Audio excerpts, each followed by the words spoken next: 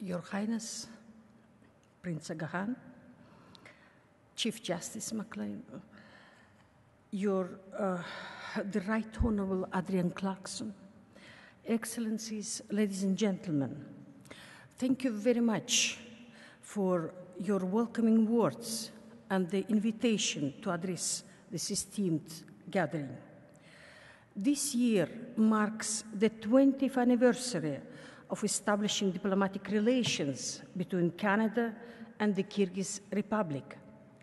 As the first Kyrgyz ambassador to the land of the maple tree, and the first Kyrgyz foreign minister who visited Canada, I'm very glad to be back to Ottawa and see so many old friends.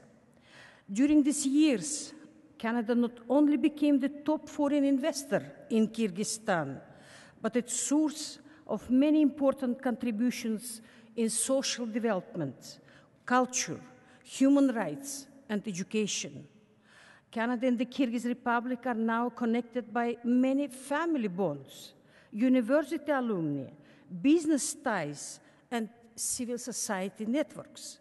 We have a lot to celebrate, and as our relationship matures, I'm confident it will grow even stronger in the years to come. Dear colleagues, allow me to congratulate the Government of Canada and His Highness on launching this new important institution, the Global Center for Pluralism. As it is rightly pointed out in the mission statement of the Center, pluralist societies are not accidents of history. They are products of decision and public investment. In these turbulent times, full of historic upheavals, when so many newly empowered forces have taken their rightful seats at the global decision-making table, when the new technologies give voice to the billions previously unheard of, when the face of the planet is fast changing and the youth around the world question each and every political model from the past, it is exceptionally important that such institutions as the Global Center for Pluralism function as both the anchor of stability and the beacon of inspiration. It is especially imperative that the Center offers its guiding light for those of us who, in the effort to liberate their countries from one-man dictatorships, risk creating new systems of oppression, this time of the few by the many. The Global Center's mandate must be not only in accumulating the best practices from Canada and other successful pluralist societies of the North, but also in celebrating peace and prosperity in the communities where, despite the lack of rule of law and in the absence of a responsible nation leadership, humanity is alive and people of various culture and background have found their own unique ways to enhance mutual respect and security. I'm confident that the Center for Pluralism will employ global perspective as well as display balance in assessing historical context, show interest in the intellectual nuance, and pay attention to the dynamics of social life on the micro level.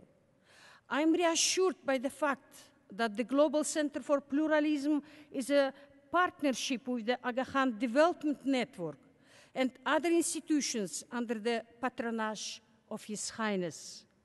For I know no other international development organization that at the same time directly belongs to the developing world and represents interests of an ancient community scattered on all continents around the world. The Aga Khan has earned the trust and enjoys unique credibility in the developing countries that many others simply lack or are never able to attain in the first place. The Aga Khan Development Network and charitable work led by His Highness are well known in Kyrgyzstan and held in high esteem around Central Asia. My compatriots remember and will never forget the generosity of His Highness in providing humanitarian aid, especially in the difficult first phase of the transition in the 1990s. Peacemaking efforts by His Highness, the Aga Khan, played an important role in ending the civil war in Tajikistan. Currently, the Aga Khan network is making most effective and lasting impact in the area of civil society development. Just 2 months ago, I visited the most remote and mountainous town of Narin, the site of the Kyrgyz campus of the Central Asian University, the flagship regional initiative of His Highness. It was truly inspiring and heartwarming to see how the entire community is being transformed thanks to the multi-million investment into the campus construction.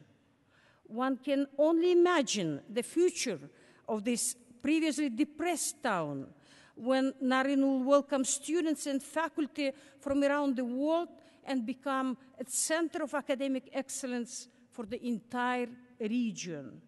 This new university is just one example how the Aga Khan institutions has become an indispensable and important part of our region. Today, we are opening a new page of our cooperation with Canada and His Highness the Aga Khan. Earlier this afternoon, we had a very fruitful exchange of ideas with the governing boards of the Center for Pluralism and discussed concrete areas of expertise of the center and possible work in Kyrgyzstan. It is clear that the Global Center for Pluralism has great potential and can help all of us think clearer and act bolder in promoting, defining, and building democracy. Ladies and gentlemen, the tragic 4 days of June 2010 that claimed lives of 442 Kyrgyzstani citizens in inter-ethnic conflict clearly demonstrated that we have failed and failed miserably in our work to build pluralistic society, successful multi-ethnic nation of shared citizenship. To my last days, I will never forget the shock, the pain, and the worst of all, feeling at times powerless to stop the catastrophic tragedy taking place on my watch, when I, in the capacity of the chairwoman of the then 2-month-old interim government, directed efforts to put down violence and restore peace. I remember every hour of those darkest days and horrific nights. As the city of Osh went into chaos, I was receiving updates, not so much from government or police officials, but human rights defenders, civil society activists, with urgent calls for action and help. The local law enforcement units and military in the area were either overwhelmed and outnumbered, demoralized, and in some cases themselves simply unreliable to stop violence.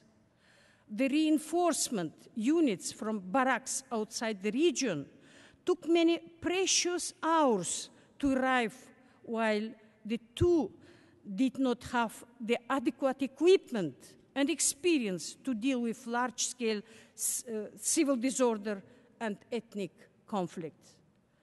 As the acting head of state, I took the measure of the last resort and, in an extraordinary step, appealed to our most trusted ally, the Russian Federation, with the call to provide assistance and send troops to Osh to stop the bloodshed and restore peace. The help never arrived. 20 years ago, back in 1990, in the same heat of June, when the ancient city of Osh and the surrounding areas also witnessed a large-scale interethnic conflict, it took weeks for several battalions of the Red Army paratroopers and specially equipped police reinforcement from the entire Soviet Union to put down violence. The state of emergency was lifted then, as late as in November. This time, it took us 4 long days and nights.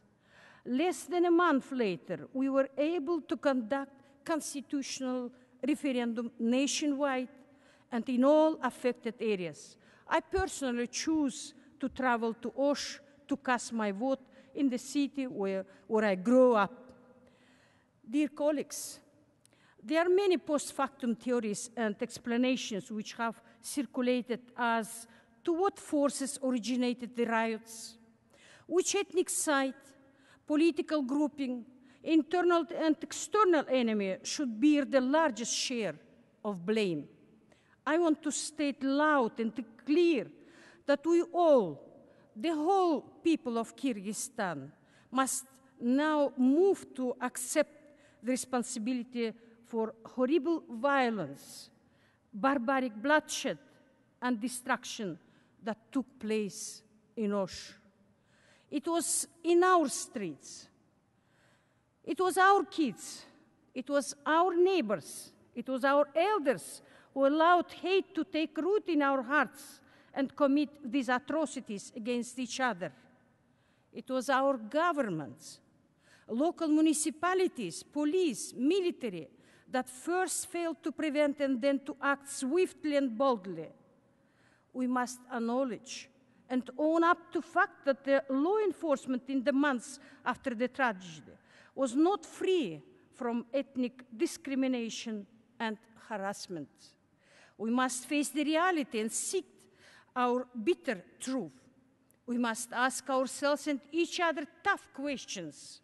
We must not avoid the discomfort and the hearts in order to rebuild our communities and to achieve lasting peace and security.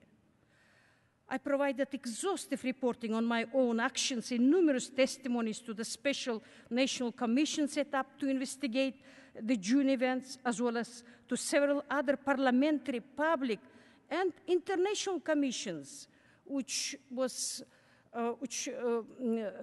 ever such a first commission, international inquiry, set up in Central Asian space. I also directed all state officials and government bodies to turn over any required evidence and witness testimony to ensure highest degree of accountability and transparency. In my address to the special session of the Parliament, a year after the June events, I specifically warned against any attempt to initiate campaigns of witch hunt, to assign blame on one ethnicity, or to politicize the conflict and use it in the narrow party interests. I called upon the nation not to forget how we never learned from the previous conflict in 1990, because back then the events were quickly overshadowed our independence and deep economic crisis of the subsequent years. It is clear that so far we have not succeeded building the society of shared citizenship where everyone is empowered to participate and feel safe and protected. But this is not the case when the ethnic majority, the Kyrgyz, have excluded minorities and established systematic ways of mistreatment and oppression, as sometimes we read from international reporters, who are quick to apply their stereotypes. For most of them, it is always easier. You jump off your airplane, identify the majority group as bad villains, and the story is written. But as we know, the reality is much more complicated and multidimensional. While disappointment with the status quo is shared by all ethnicities, it is the Kyrgyz who are frustrated and insecure at least as much as their neighbors. I would like to cover briefly 3 issues that in my mind represent main sources of interethnic tension and without resolving which we cannot move on towards building a pluralistic and inclusive society. These are the status of Kyrgyz language, the lack of rule of law, and the issue of poverty. At the end, I want to ask you for your feedback, and will be most thankful for your insight and ideas. With my colleagues, we came to Canada to learn from you, so it is me who asks the questions today. Ladies and gentlemen, if anyone wants to know how the Kyrgyz feel, look no further, but assess the state of the Kyrgyz language. If during the perestroika years, perceived low status of the language served as the rousing call of the active national revival movement that ultimately resulted in the breakup of the Soviet Union, 20 years after we achieved independence, the situation is much more grim and hopeless. During the USSR years, the Soviet state supported publication of hundreds of titles of work by native writers, translations into the Kyrgyz of foreign books in many millions of copies. Current annual numbers of published titles range in a few dozens, with maximum number of copies rarely exceeding 1,000. In the main social medium of today, in the internet, the size and quality of the Kyrgyz language content is catastrophically low. Even the most nationally conscious ethnic Kyrgyz choose to communicate online with each other in the languages other than Kyrgyz. Our children are totally deprived of books or cartoons in Kyrgyz. Well-described phenomenon takes place when young children who start in nursery and kindergarten change overnight the family dinner table language. Parents are made to speak Russian since, believe it or not, the number of quality Kyrgyz language preschool facilities in the whole country can be counted on the fingers of both hands. This very sad fact is, of course, explained by the already mentioned lack of children content, work materials, and methodology in Kyrgyz. Although we always had the de facto policy of bilingualism, the 1998 national plebiscite approved recognition of the Russian as the official language of the country, supplementing the Kyrgyz that carries the title of the state language. Thus, the permission to carry all your affairs in Russian has further eroded the status of the Kyrgyz language and removed any motivation whatsoever to develop it. I understand that this language situation can be quite typical in the post-colonial world, when the native language is increasingly marginalized and subjugated by the more powerful lingua franca. But I would caution you not to celebrate this as an achievement towards the pluralistic society. This state of affairs is not permanent. The Kyrgyz language is not a Creole tongue. It is an ancient mother language of the 4 million speakers with rich culture and history. Epic Manas, known in the world, consists of millions lines, was preserved orally centuries and centuries. The failure to consolidate national life around the Kyrgyz language and increase its use and prestige is causing great pain to the Kyrgyz. The pride is hurt. This unattended frustration further leads to irrational and increasingly dangerous manifestations.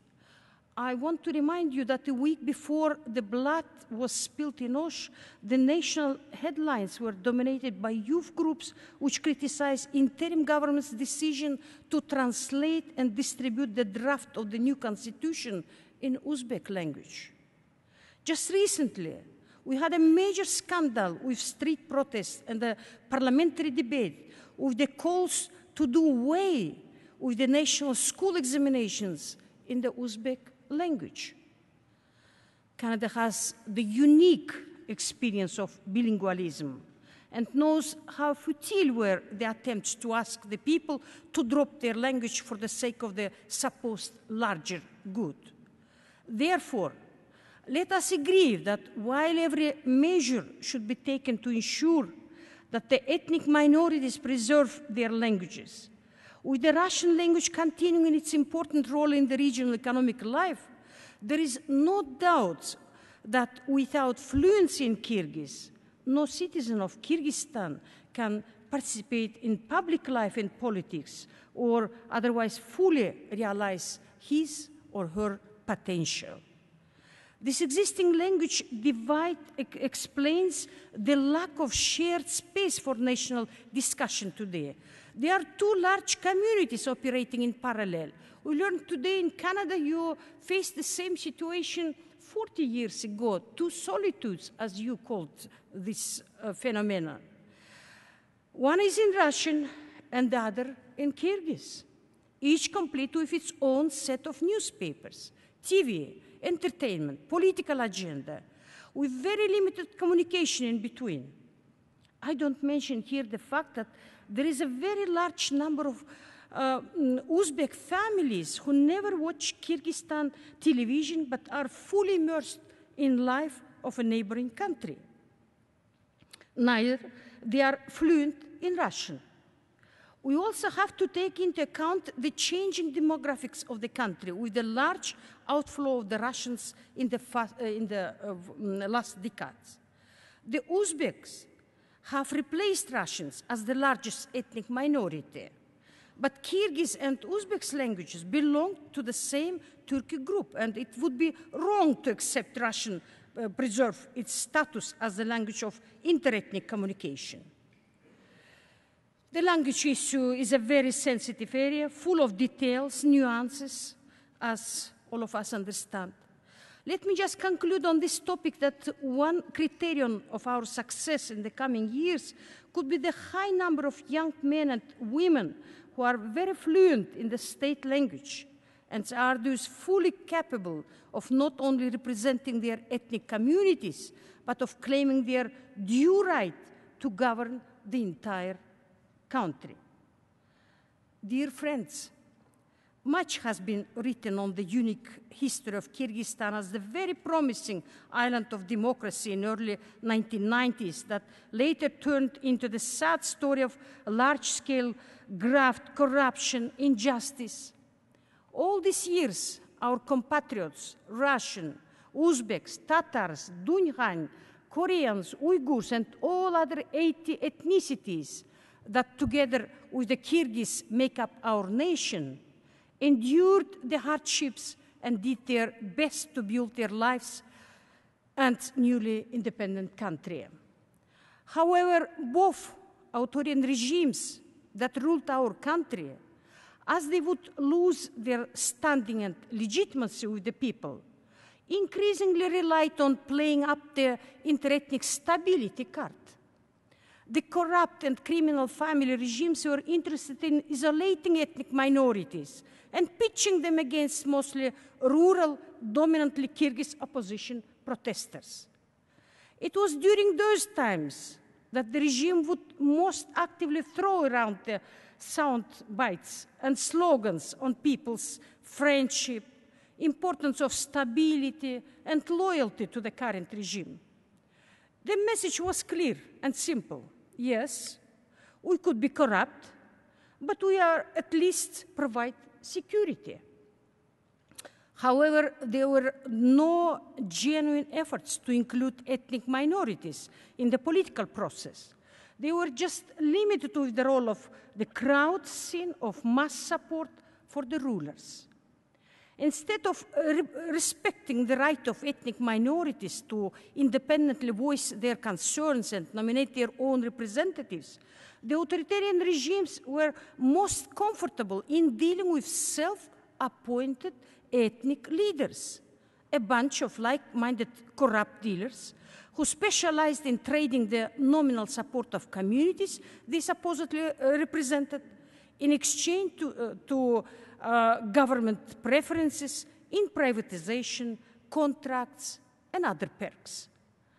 These so-called ethnic leaders have long lost ties with the real life of their diasporas, but mostly speculated, blackmailed, and otherwise abused issues of utmost national concern with the goal of personal gain and enrichment. With time, they grow to believe that their own well-being and personal success in business and political ambitions meant the well-being of entire communities. In this situation, when there were no free and fair elections and no open discussion was allowed, it was easier to revive the ages-old feudal system of divide and rule with mutual reliance of local barons and the national rulers. Within time, the Kyrgyz grew to mistakenly associate the prosperity of the few ethnic minority figures with the general injustice and lack of opportunity for social advancement under the authoritarian rule. This is again very well-known situation around the world, and no need for me to go further in all implications. Much literature is available on the effects of the lack of rule of law and how every member of the society at the end is left vulnerable and insecure. You very well know how the situation of total mutual distrust positions public life, and how the ethnic minorities easily grow to believe that the state governance is owned by the ethnic majority, who supposedly have it much easier to navigate the system.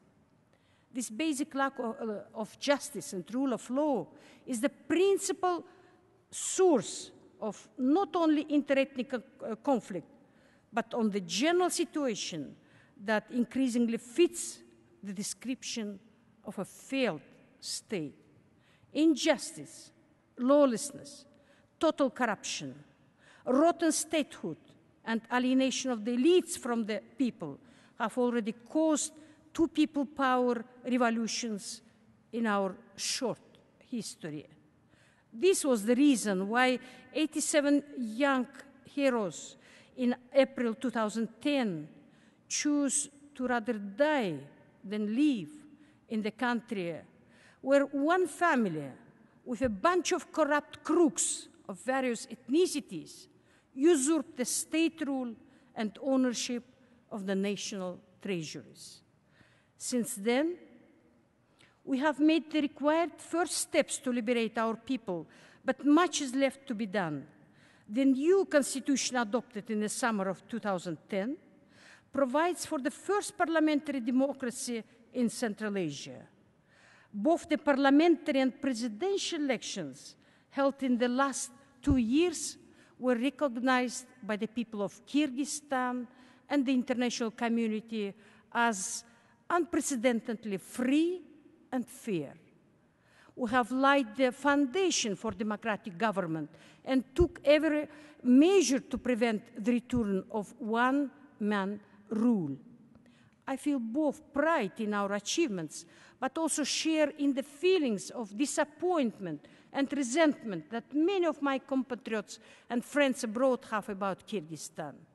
No, miracles do not happen overnight, and we do see here in Canada that Canada was not built also in one day.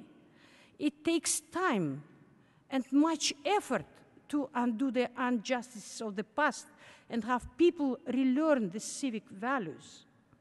It takes time and many incremental, little noticed steps that cement the democratic breakthrough and create a new, harmonious, and inclusive country.